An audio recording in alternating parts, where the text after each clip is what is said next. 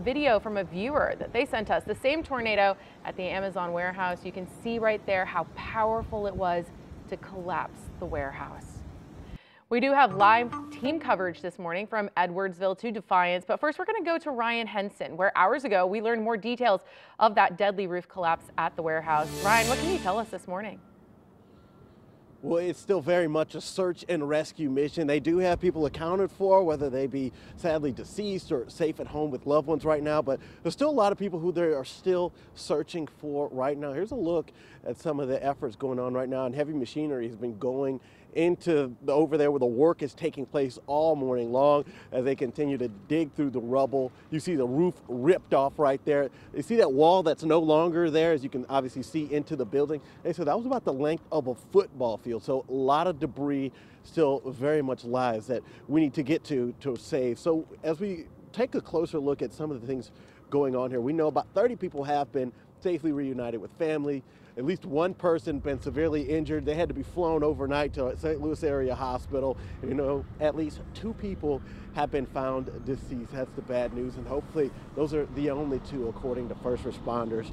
And this is happening at the Edwardsville plant, and we were talking with the worker here. They say that it actually not too many packages are inside of here. This is more of a place where they load up the trucks and they can be taken off to the various neighborhoods throughout the St. Louis area. Police say it's actually a little bit hard to track everybody because obviously some people have been rescued, other people left on their own volition, so they guesstimate roughly 50 people were in the building at the time, but they're still trying to confirm those details, obviously, as this effort continues. Damage concentrated on the southern part of the building where that wreckage was going on. The wall was missing, that roof was ripped off, a lot of debris. Utilities have actually been cut off inside to just help first responders be able to better dig and reduce one hazard out of there. Here's a soundbite from some area leaders.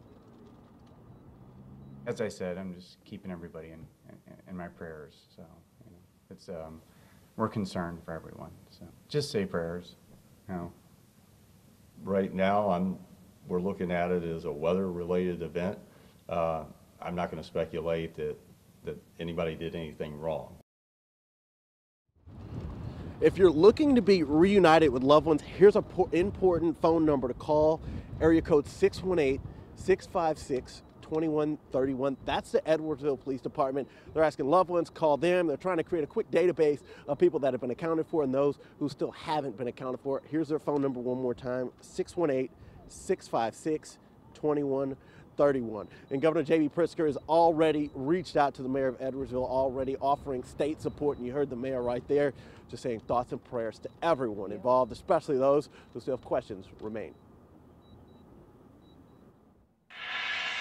All right, thanks, Ryan. I'm sure a lot of prayers going to be going out tonight. Take a look. This is actually some video from inside that facility back in 2017 when it opened. You can see just how tall the walls are there with so much equipment, so much going on. We're told that this facility is about 700,000 square feet, and most of the damage was sustained on the south side of that building. Over in St. Charles, at least one person was killed, others trapped when homes were hit with severe weather. 5 on your side's Alex Fees continues our coverage in Defiance this morning. Well, Sarah, good morning. As you know, there is a confirmation of at least one fatality here as a result of the storm system that moved through here last night. There are also at least 3 people who are injured and transported to the hospital. Now we're going to give you a live look at some of the damage here. There's a home back on the hillside here, a beautiful home that appears to be a 2- or 3-story home with significant damage on the hillside back there. My photographer Kira is going to zoom in on that and give us a live look. This is a result of the storm system that moved through this area here. You can see now sweeping to the south at this intersection, Highway 94 and F, there is significant damage here. Many homes are damaged. Trees have been sheared off. We know that many of the residents here have stepped outside and in the light of day are beginning to survey how much damage they have here. Utility crews have arrived and begun what is bound to be the very complicated task of untangling all this and restoring some power for these people. Again, light of day shows the extent of some of the damage here in St. Charles County. We'll show you some video that we have queued up regarding damage at another location now. This is the damage left behind of a roof collapse at a home on Red Barn Lane. This also happened about 7:50 last night. Now, we spoke with the homeowner's sister, who said they received the alerts about 15 minutes before the storm hit. Down in the cellar, they'd pry themselves out, but otherwise, you know, they have a daughter down there, a dog. They got everybody down there safe. So if they would have stayed inside the house, they probably wouldn't be with us right now. That was Jesse Dingledine talking about the damage from last night's storm. About an hour later, another home on F had the roof blown off.